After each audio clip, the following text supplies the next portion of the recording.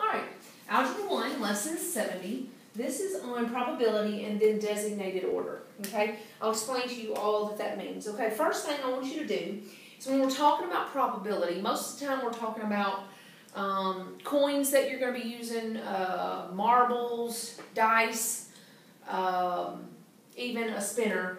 And so those are the things that we're going to be using to work or to do this, and I'm going to draw them.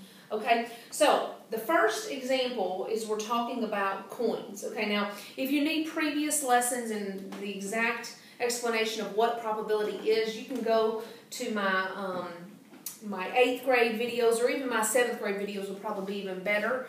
7th grade compound probability gives a great detail if you want to even know deeper and understand it deeper. So, all right, a fair coin, just meaning fair, meaning it has a heads and a tail, that's fair, is tossed 3 times and comes up heads every time.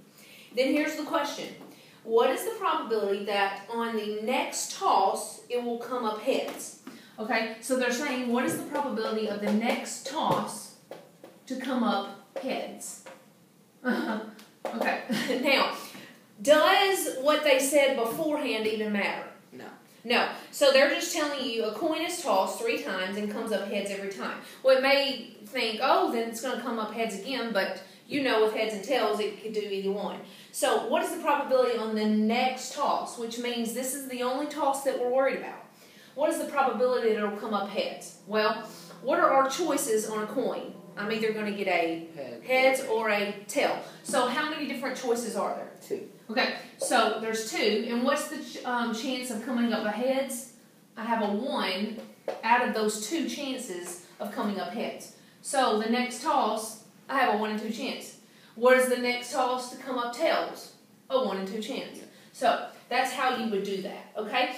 Now, these are considered independent events because I'm not dependent upon the last toss and the last toss or anything like that, and I'll explain even deeper on what that means in just a minute. Okay, let's do the next one. Now we're going to talk about marbles, okay?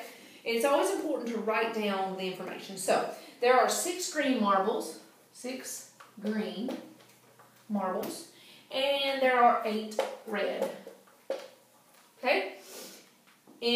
Placed in an urn. 1 marble is drawn and then dropped back in. Then a second marble is drawn and dropped back in. Both marbles were red. If another marble is drawn, what is the probability that it will be red? Now, do the other 2 terms matter? No. No, because what they're asking is, if another marble is drawn, what is the probability that it will be red? Okay, the first thing we need to do is figure out how many marbles are in this bag or this urn. And there are 14 total marbles. That's important for us to know. Okay, so what are the chances that it'll come up red? Well, I have 8 out of those 14 chances that it'll be red. So every time you're working with probability, you always want to reduce. Okay, so let's reduce. 2 will go into 8 4 times. 2 will go into 14 7 times. So I have a 4 out of 7 chance that I'm going to get a red. Okay, and so that's how you would figure out that. Now, it's important that they dropped the marbles back in. Yeah. That makes it an independent event or probability because I'm not dependent upon if 1 was taken out and left out, because if 1 was taken out and left out, then everything becomes 13 instead of 14. And if it was a red one, it would be 7 now. 7 out of 13. So I'll explain that as we get deeper into this lesson, but I just wanted you to know that those are dependent if you were to take out a marble and keep it. Okay, this next one is a dice, okay? A single die is rolled 3 times, and they tell me the results. The first roll was a 1, the second roll was a 4, and the third roll was a 3. That's what they told me. In that order, 1, 4, 3. That's how they wrote it. What is the probability that the next roll will produce a number greater than 2? Well, is it important that we know this, this, and this? No, because we're talking about the next roll. So, that was just useless information. So what is the probability on the next row that it will produce a number greater than 2? Well, think about a dice. A dice has numbers 1 through 6 on it, right? Mm-hmm. So what are the chances of getting something greater than 2? Well, greater than 2 would be 3, would be 4, would be 5, and would be 6, right? So, in order for me to get something greater than 2, I have 1, 2, 3, 4 chances, right? Yeah. Out of a total of 6 different things on the dice. So I have 4 chances of getting something greater than 2 out of those 6 chances. And then you would reduce that, and that would give us 2/3, right? Mm-hmm. All right. Now, this next one, you're going to have to really pay attention and take notes on. It's really important. All right? This time they tell me we have 2 dice. And we're going to roll them, and they want to know this. There's going to be 2 different problems in this one problem. So this is 70.4, and here's what it says. What is the probability that the sum of the numbers rolled is 7? So, whenever you're working with 2 dice, you're going to say roll 1 or dice 1 and roll 2. And you need to keep them separated because it matters, and I'll explain that in just a minute. Now, what is the probability that the sum of the numbers rolled is 7? Now, sum means you add them and get an answer of 7. So, again, we have the numbers 1, 2, 3, 4, 5, and 6 to choose from, right? Because we're doing dice. Mm-hmm. So, if roll 1 is a 1 on the dice, then what would roll 2 have to be to give me a sum of 7? 6. Very good. All right. Now, let's do the second row. If we got a 2, what would the roll 2 be to get a 7? 5. Very good. All right. If we did a 3, what would roll 2 be to get a 7? 4. 4. And then if we did a 4, roll 2 would have to be 3. 5. If we rolled a 5 here, we'd have to have a 2 here. If we roll a 6 here, we'd have to have a 1 here. Now, you see what we just did? Yeah. All right. Now, here's what I want you to do. On this row, what are our chances of getting a 1? It's me 1/6. 1/6. Very good. What are our chances of getting a 2? 1/6. What are our chances of getting a 3? 1/6, 1/6, 1/6, and 1/6. Mm-hmm. Look at this one. What are our chances of getting a 6? 1/6, 1/6. This is important that you don't just skip. Whoops. 1/6. Okay. Now, every time if I roll once and then I roll second, you have to multiply in between.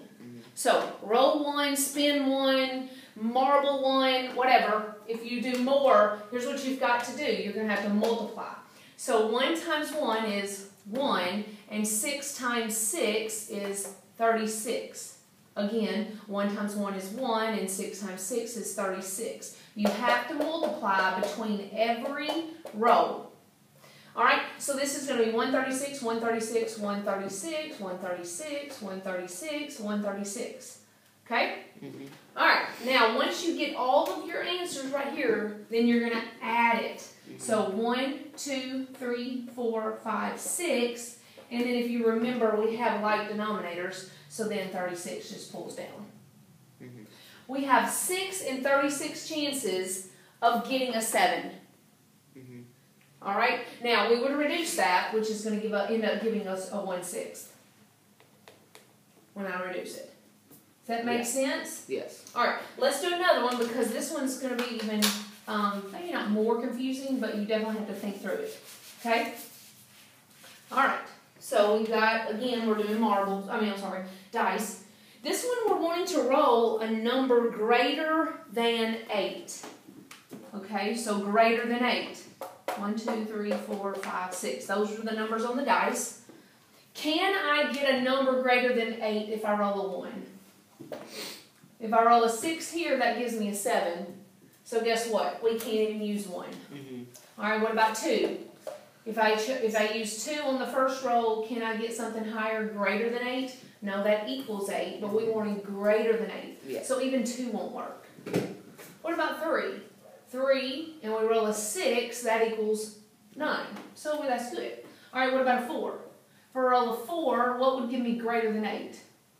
I could get a 4 here, and that would give me 8, but I need greater than. So a 5. But I can also roll a 4 here and do 6, which would give me 10. Yeah. So there's actually 2 with the number 4. Yeah. See that? I can roll a 4, 5 and get a 9, or a 4, 6 and get a 10. Okay, I can't go any higher because there's nothing higher than a 6. Yeah. Okay, so now I can move to the next number, 5. 5 and 3 would give me an 8, so I can't do that. I need greater than 8. So 4, 5 and 5, 5 and 6. Got it? 5 and 4 give me 9, 5 and 5 give me 10, and 5 and 6 give me 11. That's all greater than 8.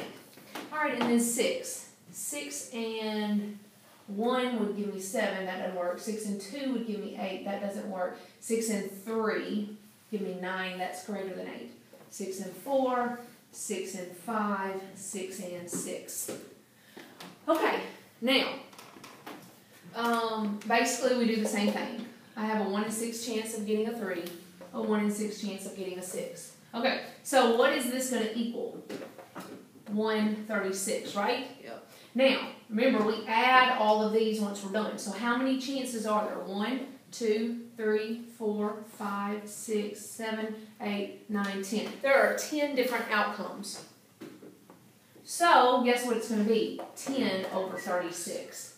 Do you see what I'm saying? Yeah. Now, if you need to do each one, 1, 6, 1, 6, which equals 136, and do 136 plus 136 plus 136 plus 136, all the way for 10 of them, you would get 1036.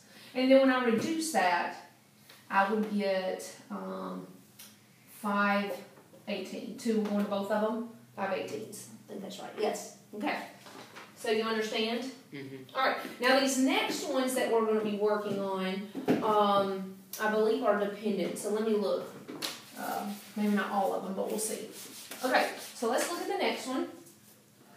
This one is designated order, which means I did this first, I did this next, I did this next, okay? So a fair coin is tossed 4 times. Now remember, toss 1, this is how you do it. Roll 1, roll 2, roll 3, whatever. Toss 1, toss 2, toss 3, toss 4, okay? Those are my tosses. Then it says, what is the probability that the first 2 times it comes up heads? The first time, in order for me to get a heads, I have a what? 1 in 2 choice chance. What is the second one? It said first 2 times it's going to come up heads. I have a 1 in 2 chances. Yep. All right, the last one, the last 2 times it comes up tails. Again, you have a 1 in 2 chance of getting tails and a 1 in 2 chance to get a heads. Okay, every toss, what do? You multiply in between. Remember that? So 1 times 1 times 1 times 1 is 1. 2 times 2 is 4. 4 times 2 is 8. 8 times 2 is 16. Final answer, 16. Me getting a heads, tails, tails, I have a 1 in 16 chance. Okay? That's how that works. All right, last one.